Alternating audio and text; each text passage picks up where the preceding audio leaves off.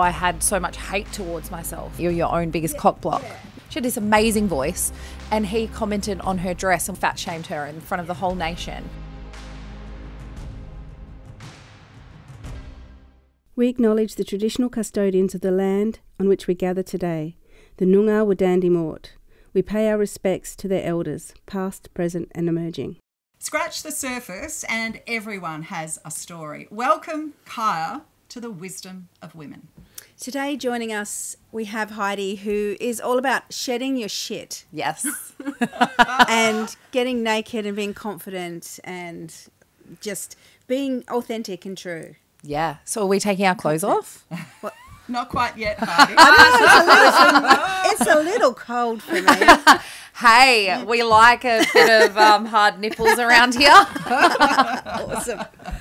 No, welcome. Thank you. You have a lot going on at the moment. You know, you have a podcast and everything. But the big question is, you know, why? What started you on the journey to do all of this? Oh, that's such a big question. Well, it's funny that we're sitting here in Bunbury because I just spoke to you girls this morning at the event that, you know, that we had, and my moment started on air at Hot FM, and it was me talking about my hate towards myself and my body image. And I think me seeing the ripple effect of me being vulnerable and honest in that moment on the radio as a radio presenter who was supposed to have her shit together and was supposed to be confident. I was going to say, let's set the scene for this. Yeah. So Heidi rocks into the southwest of WA. Yes. A bigger-than-life on-air radio personality. Yeah. Like, you were huge, and you always were Thank so you. confident and happy, and off you go. And you were like the girl that would walk in the room and go, right, I'm here. And let me tell you another thing.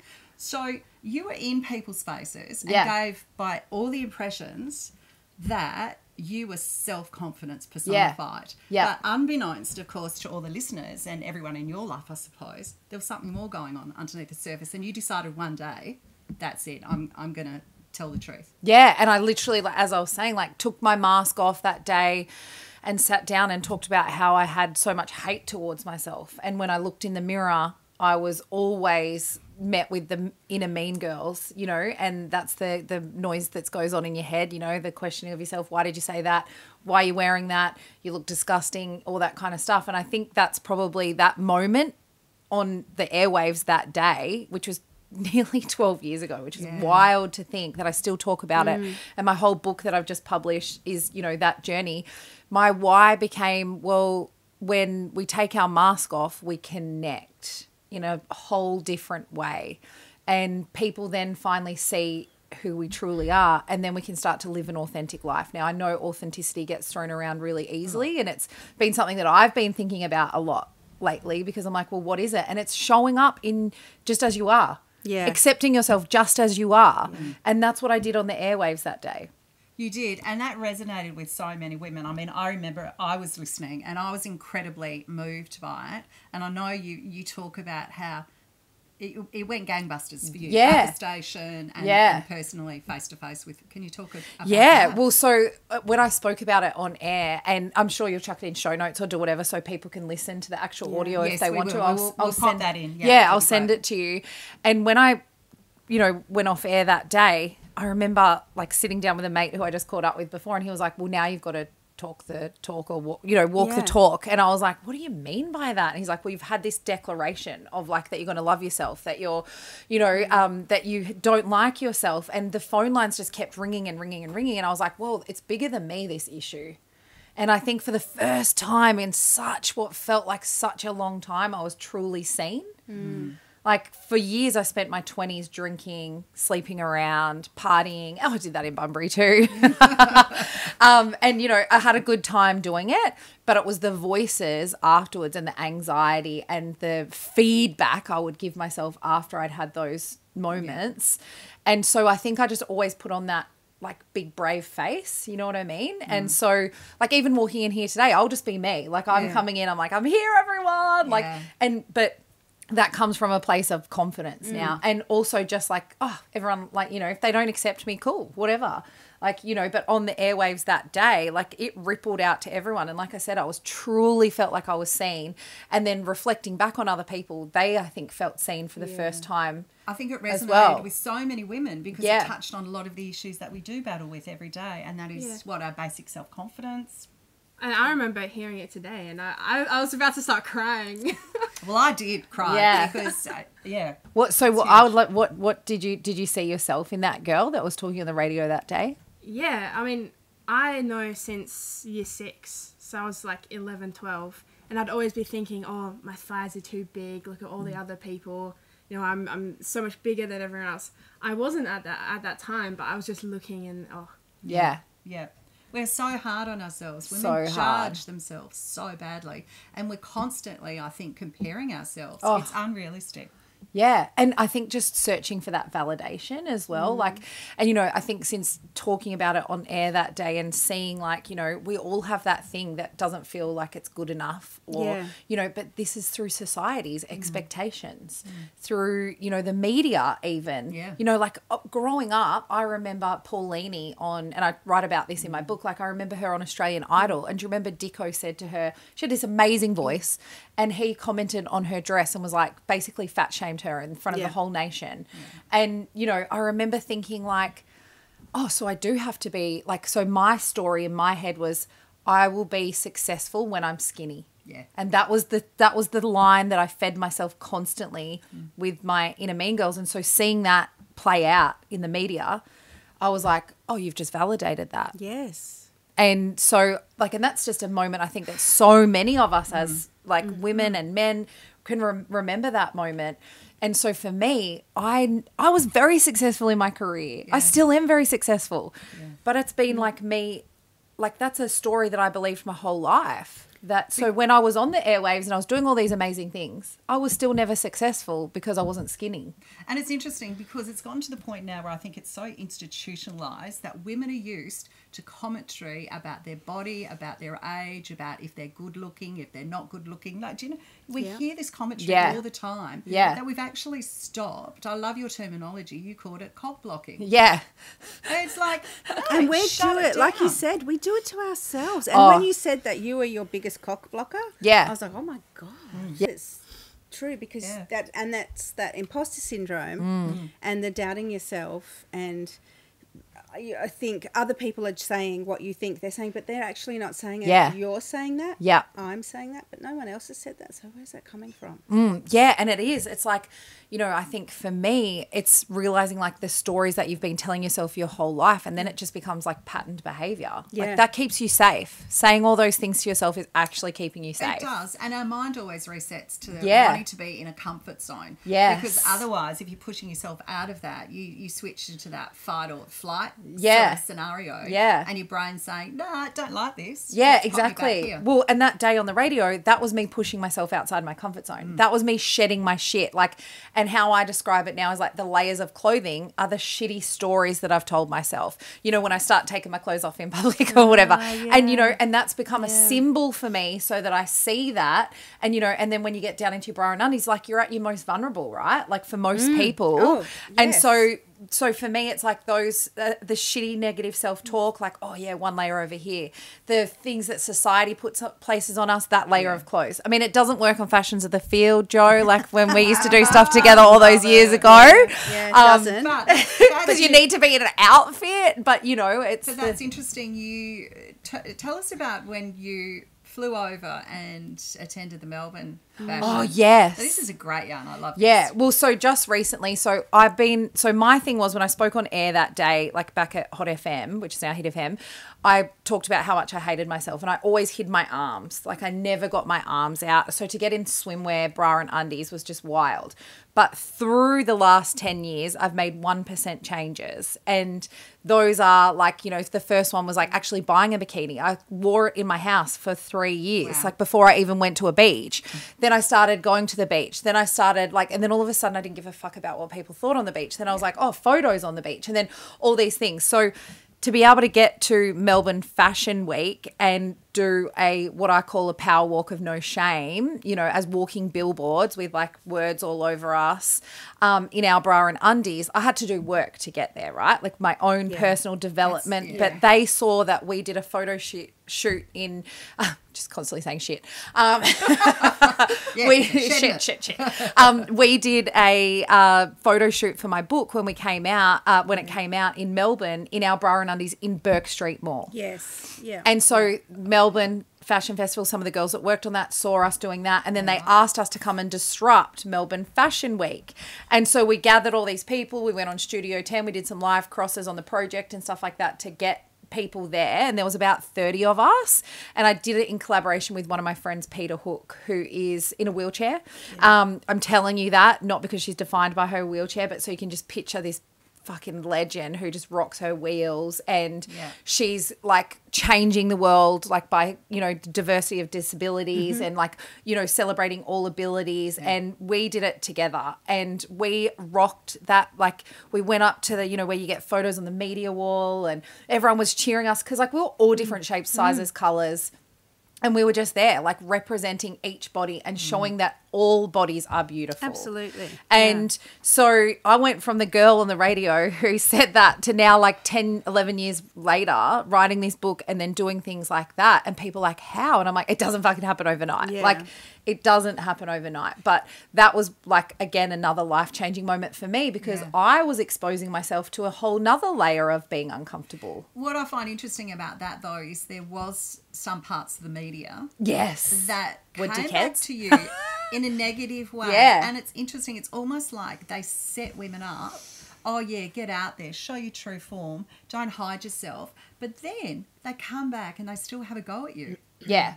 It was, so the article, Nine News ran something that was really inspiring. The project were going to get around it, but unfortunately they had a bigger news day that day that couldn't just follow us, unfortunately.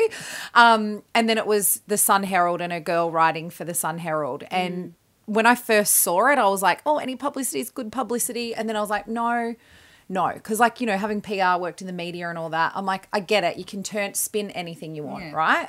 But I was like, no, this is a moment for us to continue this conversation, that there's still so much work to do. Because her commentary was...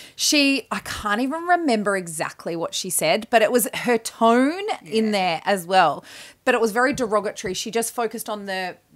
you know, the girls that would be classified as fat who love being fat and they think they're beautiful. And I'm the same. I'm like, you know, we don't have to be fat phobic, and that's ingrained in us as well. And like, I'm learning all about that too. Well, why don't I want to be fat? Like, because society tells us not to, right? Like, we don't want to be like that. And so she just focused on that and just focused, and the photo was that. And it was just like that we ran, like disrupted the place without permission. And had she have come over and been a journalist and got her facts, we would have been able to tell her, and it would have been a really empowering, awesome, liberating story, especially because there was two girls there with their wheels, like, you know, disability, like with their disabilities. There was like short girls, tall girls, thin girls, you know, wide girls, all different shapes and sizes and colors. There was so much more to the story. It was so much more to the story that it was just so disappointing. It was like, I would have just rather you say nothing. Yeah.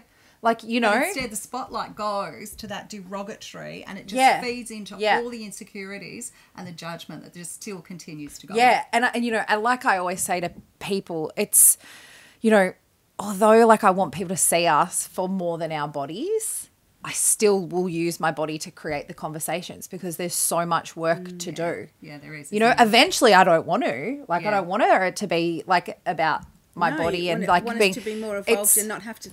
Exactly. But it's funny because one of my videos went viral just before I did the Power Walk of No Shame in Melbourne in the US.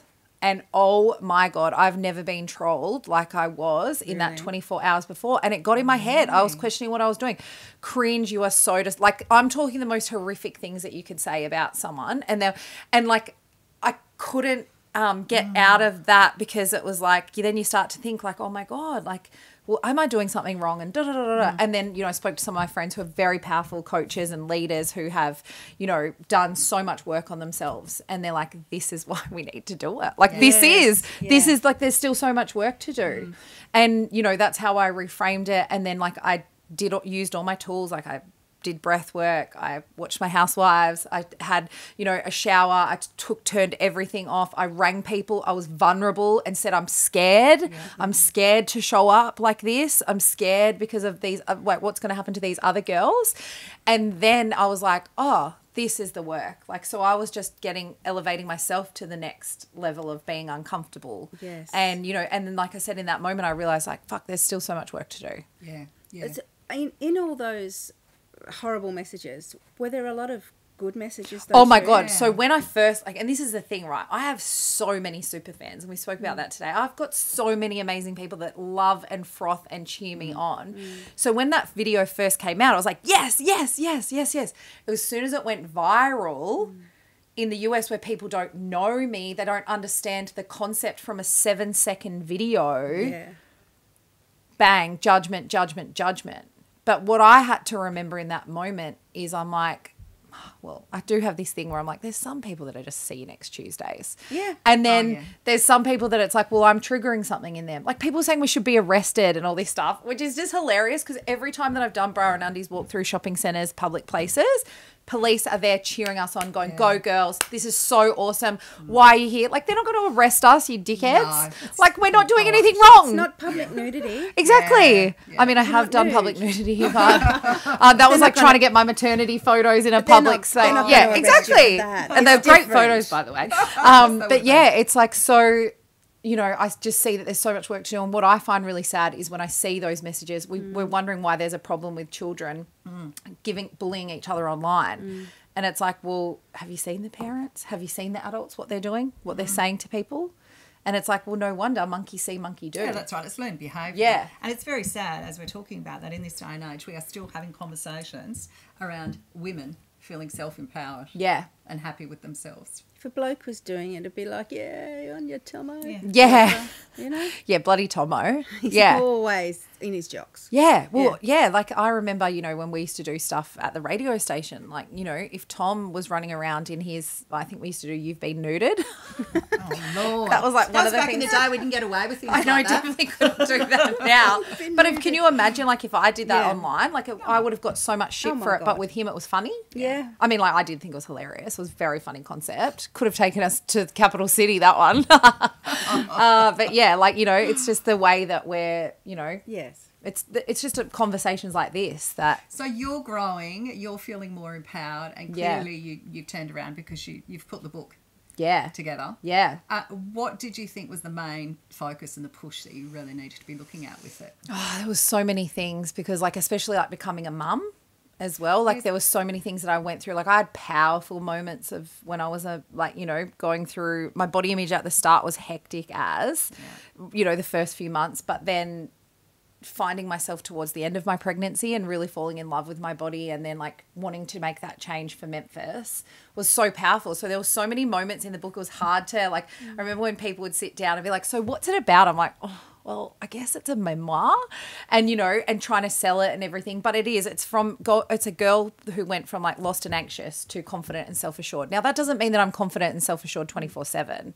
It just means that, you know, I take you on the journey and I tell the stories and, you know, 7 years in the making there was times that I sat there like, oh, do I tell the story about my first boyfriend? Like, do I tell the story about the guy in London who I found the text message and he was like, yeah, fucked the fat one.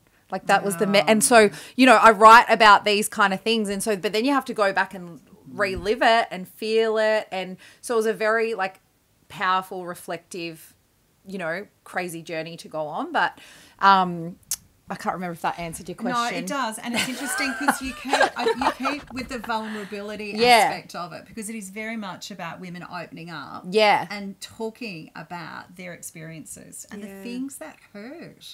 Yeah.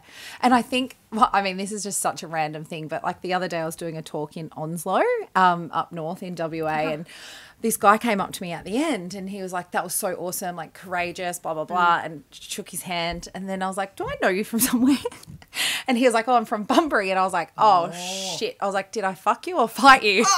Yeah, I actually said that. somewhere. And then it was a very funny moment. And he was like, oh, no, like talked about his friends. And I'm like, well, why am I embarrassed by that? Like, because, and then part of me continuously stepping into my, you know, more authentic self in everywhere and truly, because I have these conversations. I wasn't sharing some of those things on social media.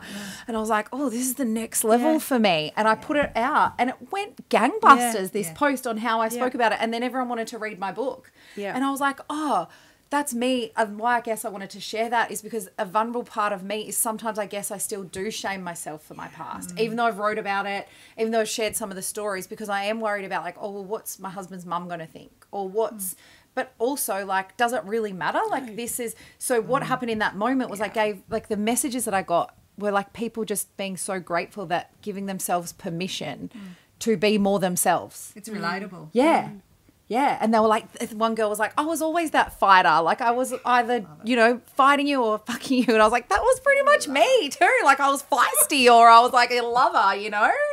And that's so cool. Yeah, so like, and why I guess I wanted to share that is the continual journey of me of just exploring that vulnerability. And like, it doesn't have to be these dark stories of like, you know, anxiety or body hate or whatever. It's like, I guess the vulnerability of just continuously being ourselves. Yeah. And as you say, you've talked about the small steps. Yeah. It's the 1%. It's so the 1%.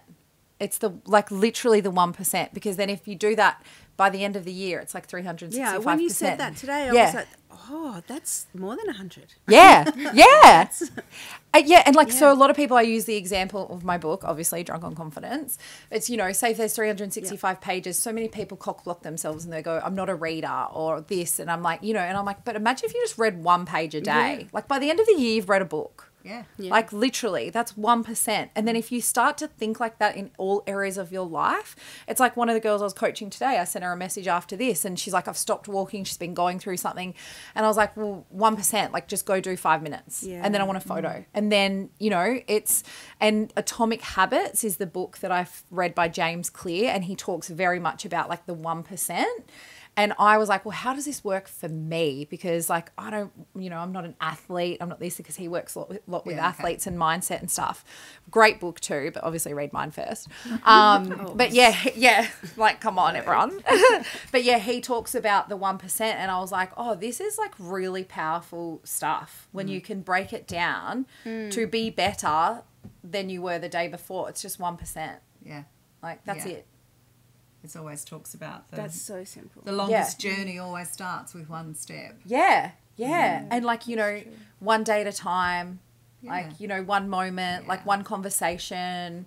It's like, understanding the value of just that one moment. Yeah. It doesn't have to be momentous. You do not have to change your life overnight. Yeah. That's not what this is about. And this is what I think people expect because society's put that on us. Yeah. Like, and so we think there's a magic pill to lose weight. We think there's a magic pill to like build confidence. No, mate, this is like 10 years making. Yeah. Like this is not an overnight success in confidence. Like, you know what I mean? Like and same with my career. Like it was this every day I had to show up, even when I was scared shitless of what everyone was saying and thinking and scared of myself and what I was saying and like, you know, and then it was just like that 1%, just get better every single day. Yep.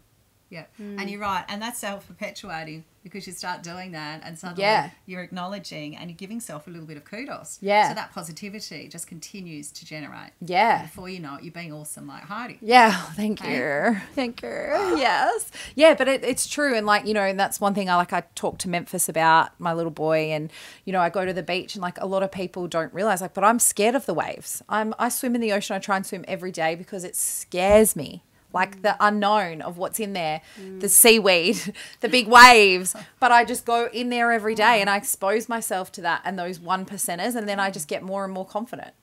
Good on you. Yeah. Should we do in the Rotto swim naked? Oh, okay. That's probably not going to happen, Joe. I couldn't even swim 500 meters. So when I say I'm swimming, I'm just like, you know, splashing amongst the waves. Yeah. Trying not to get dumped. Yeah, exactly. But when I get dumped, because that's what I'm scared of, I get up and I cheer. Yay. Because I'm like, yes, I survived. I'm still alive. Yeah. And one day I came up with like blood all down my nose, and I was like, I'd been smashed around the wave, and I'm like, but I'm alive, I did it, like, because I was so scared of getting dumped, but I was like, well, the only way I'm going to get through this if I actually get dumped by the wave. Awesome. Yeah. Doing the things that Can I ask, you know your podcast that you do with Griffo? Oh yeah, first time parents. That's real time as it's happening. Yeah. Because I know you're in the middle of this discussion at the moment, and I understand that. Yeah. So we're talking about whether to have another baby or not. Yeah. To have another child. And that can be a really, really hard conversation. Sometimes a deal breaker. And even having a child sometimes can be at that. So that's real time. So first-time parents, we started recording it when Memphis was a week old. Yeah. And my thing was, I was like... because you didn't have anything better to do. Yeah, I know. Yeah. I think obviously now I look back and probably reflect, it was probably a validation thing that I needed to feel like I was still doing something in the media. And like, do you know what I mean? Yeah, like now if I look back and reflect that, but it honestly saved our marriage. Like...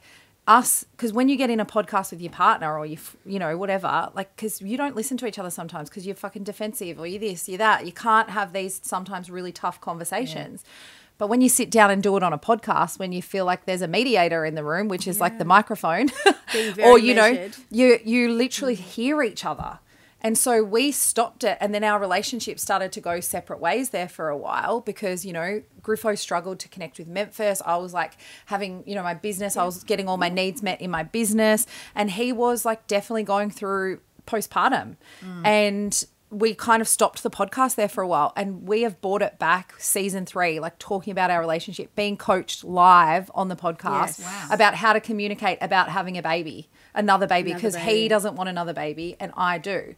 And I said the only way that we can come back, I reckon, is if we start talking about it without defense, because when we do, we shut down, or, you know, we go into our like coping mechanisms, or, you know, just patterns and that kind of stuff. And as you say, so have a moderator who's sitting there and guiding you through. Which sometimes it's just the microphone that we're recording ourselves, like, because you know that there's other people listening. And now it's like he feels like he's given back to the world. Like he feels this like fulfillment. And our relationship is growing and changing, and he's doing the work. Because I said to him, I will know it will be okay now. Like I trust in the universe, and I trust in our love and Memphis's love. Yeah. And I said, but I need to know that you're coming from a healed place, because what you've gone through, I don't think that your reaction and why your body or whatever you're saying no is from a healed place, because you lost me. Yes. And, you know, we lost each other. And so I was like, if you do that part, and then I will do the fucking work afterwards if that's what we come to. And, you know, but I was like, I need to know that you're coming from a healed place. And then doing this work with, his name's James Fish Gill. Well, his name's James Gill, but they call him Fish. He's a relationship therapy coach. And like he's, you know, in communication, and he has been literally sitting down with us on the podcast, and we're sharing our whole therapy sessions with everyone because we're like, it's actually making us heal and making us get to a place of, you know, where we can talk about it. Because I do normally get quite emotional about it. Like, but it is an emotional subject. Yeah. And having children and family, and particularly if one partner is a bit resistant, and there are reasons why. Yeah. You can't just accept it. But you're digging to find out why he's resistant. And like you say, if you know why and he's healed, and you don't have another child, you can I will be able to work through that. And but that's huge. Yeah, but if he hasn't, like, do you know what I mean? I'm like, well, then I don't know. But I did, like, when it first started happening, I'm like, fuck, like, are we going to break up? Do I go find someone else and have a baby with? Like, but then I'm like, but this is our family, and this is like I love us. Yeah. And so, but when you have that other desire of like, and, you know, and part of it is like, there's a part that I do want to rewrite my, you know, pregnancy, and like, you know, there was so many things that I would do differently, and like, I want to carry that baby again. And, you know, I don't know if I will, like, cause, you know, I'm 39 now too. So I'm also like, mate, my fucking clock's ticking. Yeah. But we just, so we're doing it on the podcast, and like, we hear each other now, and we see each other in each other's pain. Whereas before we couldn't do that. Gee, that's really brave. And it is really important, and I'm trying to find the right word, but to bring out the fact that a man went through postpartum, and that he struggled to bond with his son. He's so fucking awesome. Like how he speaks, and like, you know, when we were recording it weekly at the time of like when we were back in it, you don't realize, like, you're just kind of putting one foot in front of the other, right? Like you're just, and so we didn't probably until reflection go like, fuck, there was like postpartum. Yes. You know, and that we had, like, I changed careers. He'd left FIFO. We started living together the first time in 7 years. Like, and we had a kid. Got a tiny baby. Like, you know, there were so many things. And no wonder people get divorced, like, after a kid. Yeah. Oh, like, it is just completely and utterly life-changing. I got divorced after a kid. Yeah, but that's what I mean, because we're not given the tools, I think, to work through it. Like, with, and that's what, for me, it's come down to communication. Yeah, you're right. Absolutely. Like, you're right. And also, like, you've obviously picked the right partner, because he's open to communicate. He's open to talk to you from his heart. Yeah. Which a lot of men don't feel so comfortable doing, particularly in public. Well, we're not taught to, are we? Like, they're not, you know, and this is where I think the disconnect comes with men and women is, like, we, especially in Australia, I feel like there's this whole thing of, like, you know, she'll be right, mate. And it's like, that's the mentality of, you know, the men that we get. And, like, when they're willing to do the work, which is what Griffo's doing. He really is. Because it was like, you either join me or, like, I don't know what's going to happen. Yeah. Like, I'm choosing to live the best life here. Yeah. Like, if you want to stay, like, that's cool. And if you're happy with that, but he wasn't, like, you know. So, yeah, I'm really proud of him. And, like, I always get emotional when I talk about him, because he's been my biggest fan, and now I'm able to be his biggest fan. Yeah, you know, like, in watching him, like, unleash, you know, himself. And, like, he did his first interview on the podcast the other day, like, talking to another guy who didn't want to have another child, but then now they've just announced that they're having another child. So, you know, he's stepping, like, and he's just your Sparky, like, you know, manages some workshop boys, and, like, but he's having these conversations, and, yeah, he's leading the way, and I love that. I absolutely agree. Yeah. Because it is a big topic, and it shouldn't just always be you trying to solve the problem. Yeah. It's a partnership. Yeah. You're married for a reason. You have your kids together for a reason. So. Yes. But you're right. Traditionally, men come from that sort of, and I suppose it's generational, that position of, as you say, you'll be right, mate. Yeah. They've never been encouraged to really open up. Yeah, and even us women either, really, when you think about it. That's why we armour the fuck up. Like, you know, part of that, like, you know, building all those walls and armour is because, like, we did have that generation of, like, just get on with it. Yeah. And I think it's been getting significantly more difficult too for younger women coming into this environment. I mean, we talk about social media and the impact, but I know when I was a kid growing up, I had all these aunties around me, and everyone used to meet, and they used to have all these great conversations. Yes. So I came from an environment where women were really connected. Yes, and I love that. They were always there and supportive. So for me, I find women so much easier to sit down and have conversations. Oh, same. Yeah. So good. And that's why I always target women usually. But now I'm realising, like, with Griffo, like, how much, you know, the impact he's having on men and stuff as well, you know? Yeah. Really important. Yeah, that's so true. Memphis.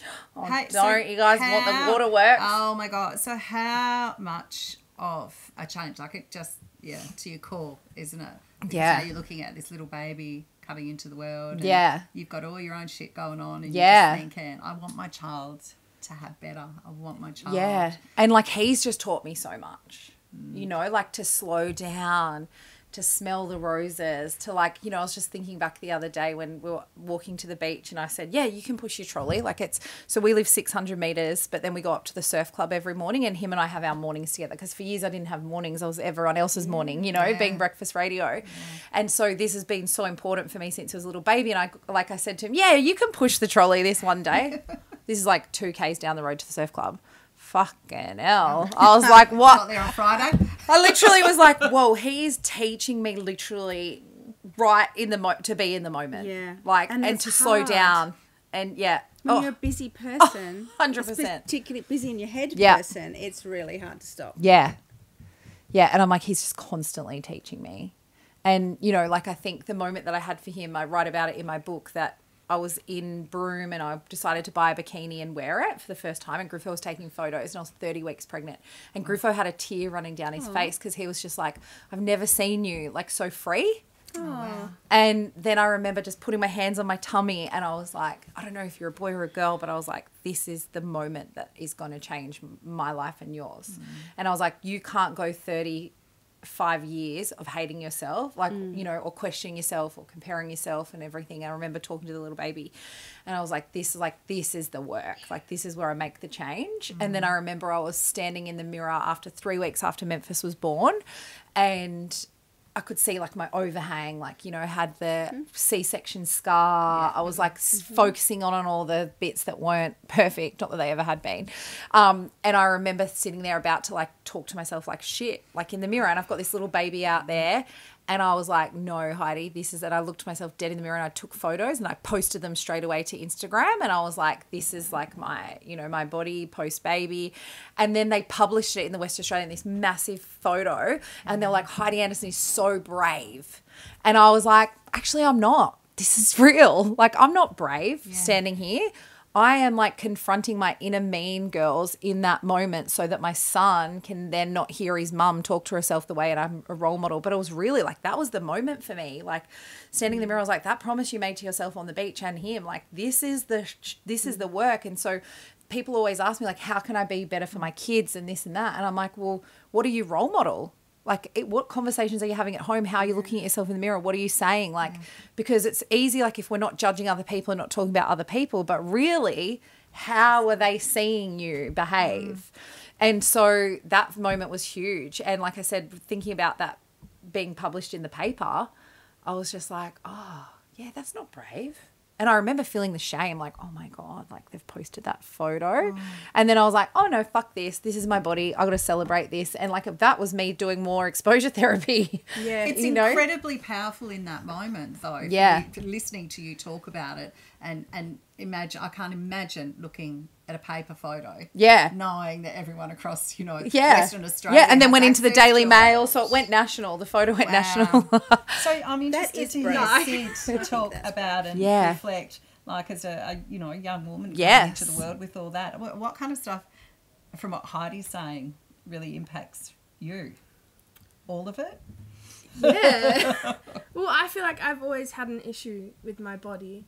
Looking at other people, I have a lot of stretch marks because I gained weight really quickly. So then I obviously got self-conscious about that, you know. I don't wear short sleeve t-shirts anymore. Yeah. So I have them on my arms as well.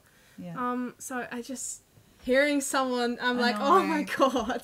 Yeah, and it's but it's like reframing that, right? Like, and so for me, it's like one of the things, like when I beat myself up about my tummy for years, like that was what I hid in my arms. It was like, okay, well now I'll just talk about it like it's Memphis's first home. Like that's what my tummy is now. Like it's Memphis's first home, you know? So you got to find things of how you can like, because I think as women, we tend to focus on the gap, right? Like what we don't have and what we, you know, and what everyone else has and what we don't. So like when you're looking at your body now, like how can you start to change the story? Like how can you start to celebrate your stretch marks? Like how can you start to see them in a different way? That doesn't mean that you're going to love them sick. Like, do you know what I mean? Or like, you know, but you might. And, you know, like just take those little baby steps of like when you're seeing yourself in the mirror, like how can you change and create a new story? Yeah. You get that choice.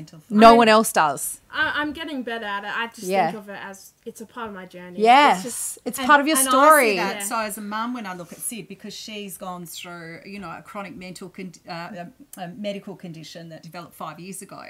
And, you know, I'm just grateful that she's here and she's talking. And so for me, none of that matters and it's whatsoever. Yeah. Yeah. It shouldn't Yeah. How do you feel when you... But she's just said, you know, it's part of my journey. That's such a big thing to say, Sid, you know? I'm getting better at it. I'm getting really good at shutting down when I'm about to say negative things. Yeah. Or just even becoming friends with that or like inviting... Because like one thing that I do as well is like, well, where does that thought come from actually? Like go... Because is it like what someone said to you when you were little? Is it like it could have been anyone, like anyone close to you like that, you know, or was it that where you read something in a magazine and then that became your story? Like, do you know what I mean? Like my thing was you got to be skinny to be successful. That happened when I was like really, really little. But then I kept seeing things in my life that validated that. So, you know, like even just inviting that in and being like, okay, so where is that thought coming from? Like, why am I having that? And then you can like change the, you know, the story and stuff. So, yeah. So, yeah, tell me a little bit more about you.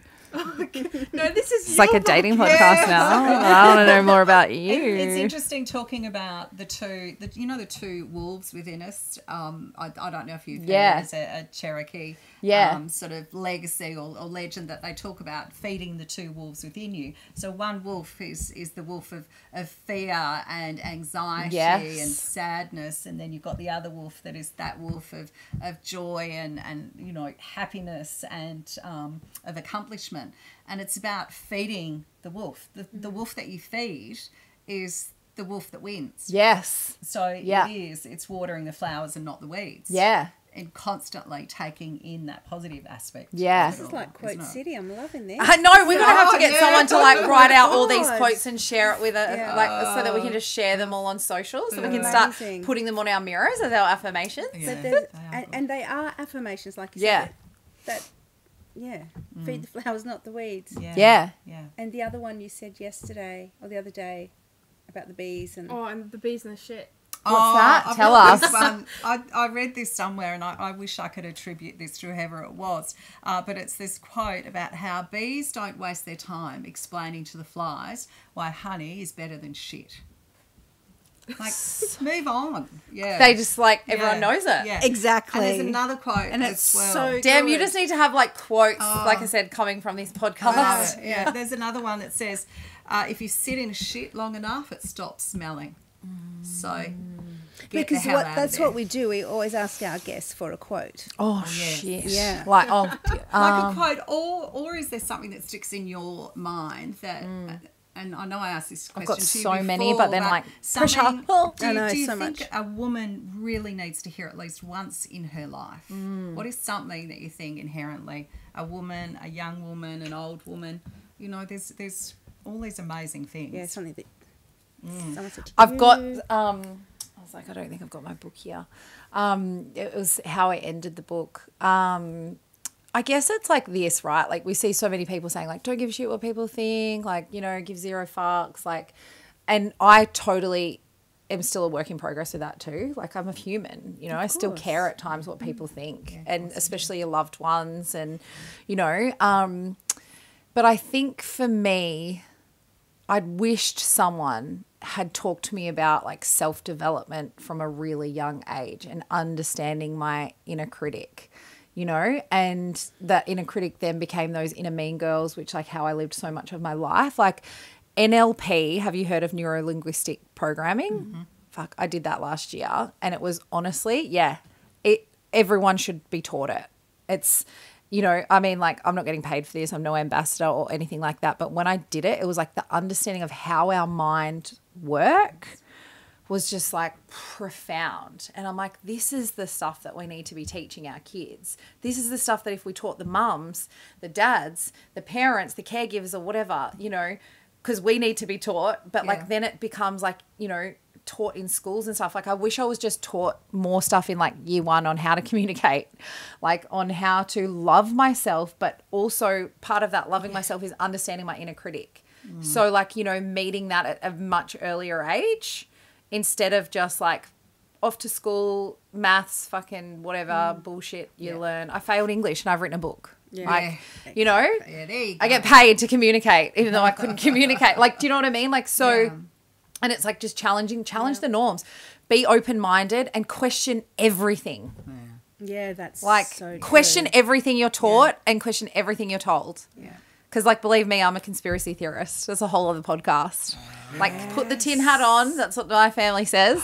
God, I'd love to hear love some a of good those. conspiracy theory. But it's so many of them have turned into factual things that have happened. So, but for me, it's I think just being open to question everything and challenge that. Yeah. Even me, challenge what I say. Go read your own, find your own information. I'm not speaking gospel. I'm speaking gospel what's worked for me in my life. It's critical thinking. Yeah. As you say, question. question, because everyone comes from a different perspective. Yeah. Everyone has their own narrative going on behind it all. Yeah. We need to be much more critical with the information we're allowing to stay in our head. Yes. And you don't have to be a jerk about it. Just sit there and be like, oh, interesting. Like, I know one of my things is always to like sometimes like, you know, over the years I've challenged my opinions and defensiveness, like working with guys in the media and stuff. So now it's like, you know, challenging myself to like be, you know, sit and listen without judgment, you know, without jumping in and, you know, that kind of stuff. So I don't know if that is the quote or if I've answered the question. Or like We'll get one out of a million questions. I can turn that into a reel. Yeah.